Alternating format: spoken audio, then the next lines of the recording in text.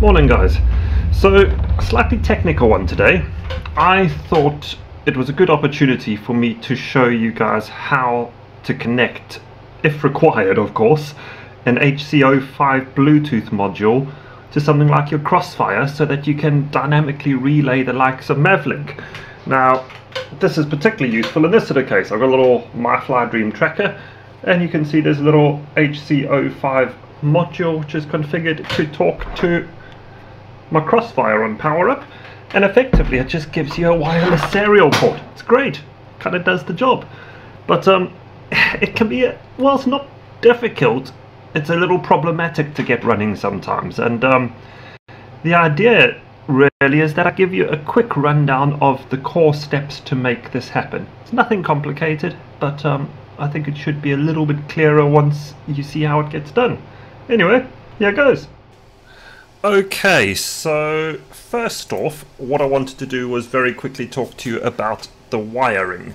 Now, there's nothing particularly complicated about this. You'll see over here I've got the HC05 module and I've got an Arduino version 3.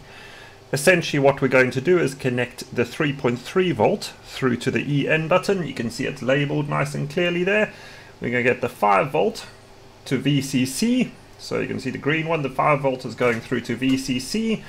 We got the ground all the way through again, and that goes to ground. And then we have TX to TX and RX to RX. Now, it's worth noting, most of us would automatically in this game think, okay, well, you swap the TX and RX around. For some reason with this, it doesn't quite work like that. It's TX to TX and it is RX to RX. And you can see a close-up of the board over here. There's not much to it.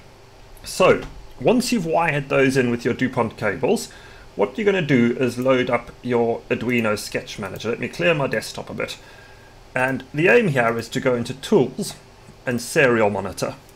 What's key is to type AT and click Send. This is quite normal. If you get an error, it's normal. I'm also going to draw your attention to the fact that I've got CL and NR turned on and 38,400 baud.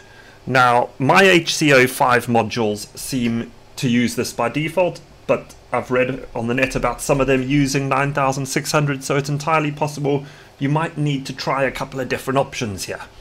Now, I'm going to run AT again. Boom, and we have an OK. Fantastic news.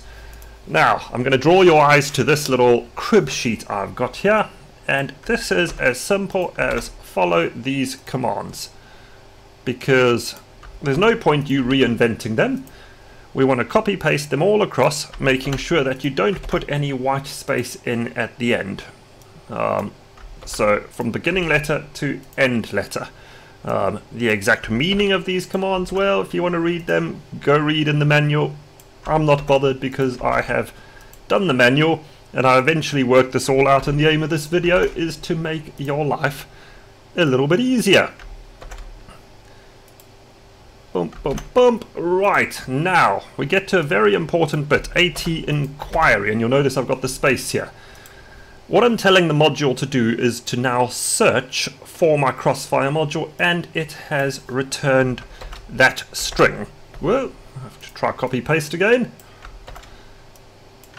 There you go.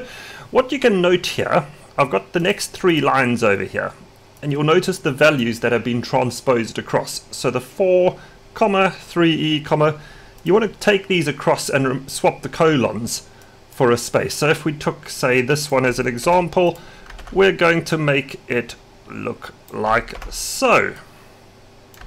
And change the commas like so. Make sense? Now, at this point we're going to say, okay module, let's pair to my Crossfire, and I'm going to issue the command, and that should come back with an OK if all goes well. Thank you very much. And then we're going to do a bind, and finally we are going to tell it to come up with a link, and we should at this point start seeing some binary data busy bouncing across the screen. There you go. Now, you'll notice those spaces. This is because we're running at the wrong baud rate, because over here, Crossfire runs at 57,600. So let's change this to 57,600, and there we go, a nice binary string of data, and that's it. Now, at this point, we are good to go. We can close off the module, we can disconnect, it's ready to go to wire straight into whatever you want. And in my case, I'm obviously using a little MFD tracker. Well, it should work. Good luck, guys!